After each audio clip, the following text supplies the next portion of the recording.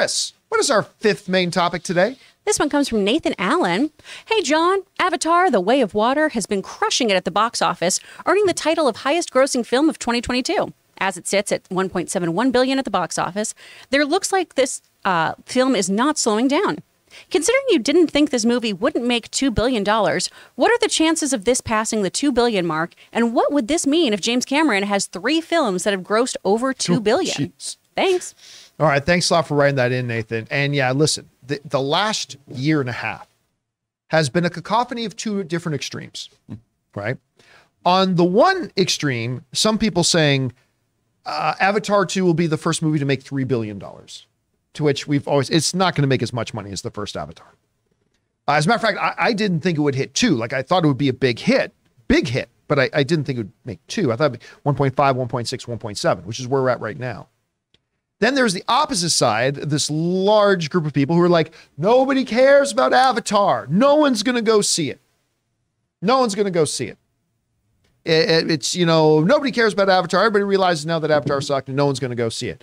And for a long time, Rob, you and I have been telling people, do not doubt James Cameron. For a lot longer than other people. Yeah. Now everyone says that. Yeah, now everybody says we're not bandwagoners here. No. We've been telling everybody for a long time, don't doubt James Cameron. Never. All he does is squat down and crap out hits. That's what he does. That's simply what he does. Now, the movie is now sitting at $1.7 billion and has already become the 7th. Think about this. In the history of Hollywood, the tens of thousands of films that have come out, produced in Hollywood and around the world, this movie, as of today, and it's still going, is the 7th largest box office film success in history. Let's bring up the chart there, Jonathan, on my screen. But as we see it there right now, it has just passed the number 8 film of all time, Jurassic World, that had $1.6 billion. Avatar, The Way of Water, now, still going, is the number 7 all-time film. And it's only about $200 million behind Spider-Man No Way Home, which is impressive. And then, of course, you're getting into the top 5 with Avengers Infinity War. There are currently only 5 films in history that have made the $2 billion, that have hit the $2 billion mark. Only 5 in this most exclusive of clubs. Obviously, James Cameron's Avatar, Endgame, James Cameron's Titanic, Star Wars Episode 7, and Avengers Infinity War. Only 5. I would say this. It is not a foregone conclusion that this thing's going to hit $2 billion. It still has $300 million, by the way, is about as much as Black Adam made in its entire run. $300 million for a film going into its 4th and 5th weekends is not a small amount. As a matter of fact, this past week, it only, what a weird term to use, only made $200 million. And it's only going to make less this week than it did last, and this is going to make less. So it is not a foregone conclusion that it'll hit $2 billion, but it is well within reach. It is well within reach now. And while I thought that Avatar was going to be a big smash hit, 1.5, 1.6, $1.7 billion. I did not think it would hit 2. Completely convinced it's not going to hit the original, which it's obvious to everybody now it's not going to become the first $3 billion film. But $2 billion today is well within reach. That Avengers Infinity War and Star Wars Episode 7 are within reach. I don't know that it can get to his Titanic movie at 2.2. That's still $500 million away. But Spider-Man No Way Home, very within reach. Avengers Infinity War, very within reach. Star Wars Episode 7, very within reach. And if this happens, and it's able to go, excuse me, and nudge Avengers Infinity War out of the top 5, that means James Cameron, one guy, will have 3 of the top 5 box office films of all time. 3. Now, you can say, hey, well, the Russo brothers, who I adore, have 2 of them. Yeah, but the Russo brothers' entries in there are really Kevin Feige's entries in there. And they were films that were built with a 12-year buildup and a 20-film buildup with 15 of the biggest stars in Hollywood. There's a lot of asterisks to put that. Titanic, solo standalone movie. Avatar 1 and 2, the only 2 in the franchise. I mean, we are literally talking about the top 5 films of all time and 3 of them belonging to one guy. Do not sleep on the significance of this. It's undeniable at this point. And moving forward, if you are still in the doubting James Cameron business, you are certifiable. If you are still in the doubting James Cameron business, you are absolutely certifiable. It's pushing $6 billion altogether. For 3 films. For 3, granted, Avatar 2, now you can qualify as a franchise. But basically, non-franchise films. Without 10 years of buildup, without 17, 18 films coming forward, without 18 of the biggest stars in Hollywood. 3 of the top 5 of all time. This is astonishing.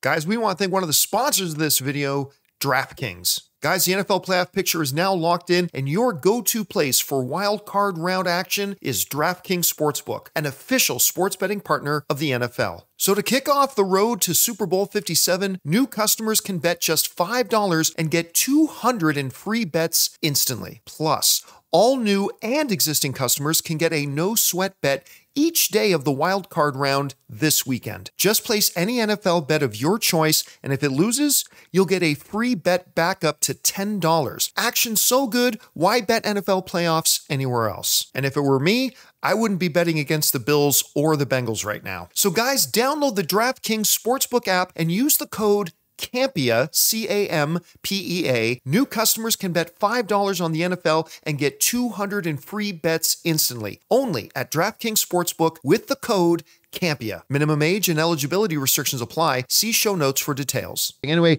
Rob, you see these numbers. It's hit the 1.7. It's now the 7th highest grossing film of all time. What do you think the ceiling for it is? I think it's going to overtake Force Awakens, which is at $2,068,000 or something. Yep. 68. I think it's going to sit right underneath Titanic. That's where it's going to. You think it's going to nuzzle into the 4th? Nuzzle into the 4th place, and that's where it's going to stay. Maybe more. Who knows? Re-releases over the next couple of years. But what's really interesting about this too is James Cameron has been embattled through this. It's not like people said, "Oh, of course, Titanic's going to be a success." That was a nightmare to make. Oh yeah, there's a lot of drama. Paramount and Fox both had to share that. I mean, it was a nightmare. People were like, "What's going on down in Rosarito?" People thought he was insane. And making Avatar, nobody even knew, is this going to work? You know, and I've heard things to the extent of like, even now with the one thing about Avatar 2 Way of Waters is he was also shooting Avatar 3 and 4. Yeah. So when they talk about the budgets of these movies, you know, they're amortized across these multiple films. But even now, you know, they wonder, are they going to be able to get the effects done by Christmas of 2024? Are they going to get it out? So he's always like in battle. No one from a production standpoint is like, oh yeah, he's great. He's coming up with, yeah, you know, no one's ever done underwater motion capture. I think I'm going to try that. He had to come up with new equipment that didn't exist to do underwater motion capture, just like he's wont to do. I mean, that's pretty spectacular. Isn't that the new Nirvana album cover? There you go. Right. I think that Cameron will do it. I think that it's going to go over $2 billion. They'll probably leave it in the theaters just to make sure that happens. But until Quantumania comes out, which is yet another Disney movie, I mean, it's got really no competition. So, you know, we'll see. And once again, you know, John, when I saw this movie the second time, this is a family movie. Yeah. And for all the action adventure, it's about a mother and father and their functioning family of their 2 kids, their adoptive daughter, and their cousin, their crazy cousin Spider. And it's about a family. And in a way, there's a wholesomeness to it that where else are we getting that from? And that was not something I would have expected. And I think that undercurrent is one of the reasons that these movies resonate. Yeah, I saw it a second time. And again, without giving any context, people who see the movie, you'll know what I'm talking about. The scene with Neytiri, the second time hit me even harder. Like, oh, damn. Hey, everybody who's seen the movie knows what I'm talking about. I was like, oh, damn. like the hair on your arm stands up. Anyway, Chris, look, this thing may fall short of $2 billion, but even if it does, I think it catches Spider-Man No Way Home and it'll get in the top 6. Yeah.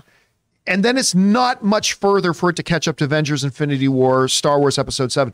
We're talking about the possibility of 3 of the top 5 films of all time belonging to one director. How high, what do you think the ceiling for Avatar 2 is right now, and how significant is this? I really do think it's going to hit $2 billion. I really think it's going to. It's got legs. And my friend Scott alone is going to get this movie there. He's seen it 5 or 6 times in theaters. So good on you, Scott. Look at you supporting James Cameron. I mean, we've said it so many times on this show. You got to bet on him. No matter how you feel about James Cameron as a person, you can't deny he is a fabulous director who can deliver blockbuster films. He knows how to get an audience's blood pumping. And sure, is the third act kind of a greatest hits moment where we've got a lot of Titanic, a lot of Terminator 2?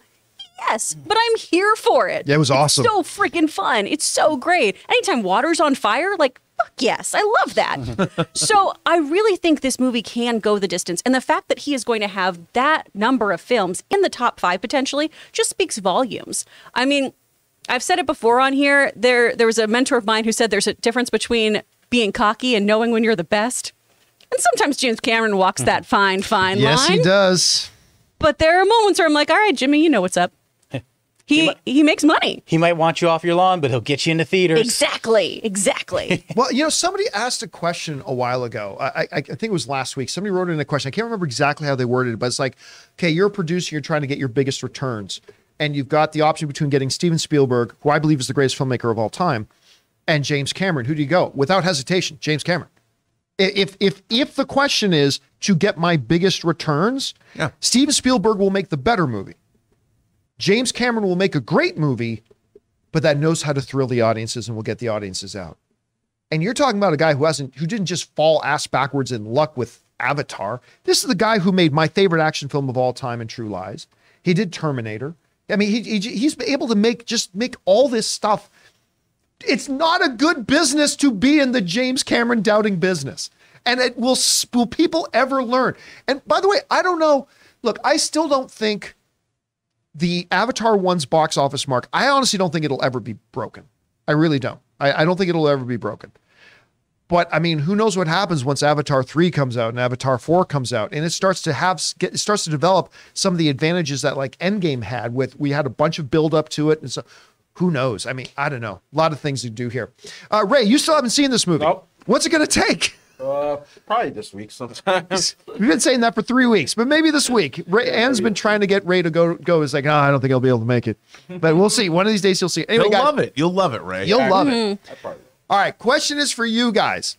What do you think about this? I mean, it's already the number 7 biggest film in history, which means 3 of the top 7 belongs to one guy. It could very well become 3 of the top 5, maybe even 3 of the top 4. What do you think the ceiling is right now for the success of Avatar? And how significant do you think it is? Or do you one of these people that just thinks, who cares if James Cameron's got 3 of the top 5? I don't know. I think it's a big deal. Maybe you don't. Whatever you guys think, jump down into the comment section below and let us know your thoughts.